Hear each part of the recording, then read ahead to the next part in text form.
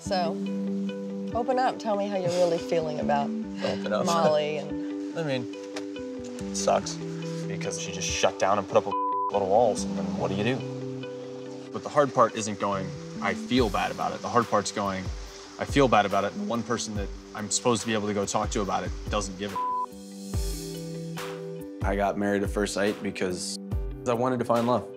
And I felt like the experts knew what they were doing. So I definitely thought at the beginning of this that Molly and I were gonna work out just because the two of us saw so many similarities and we could see consistently why we were put together.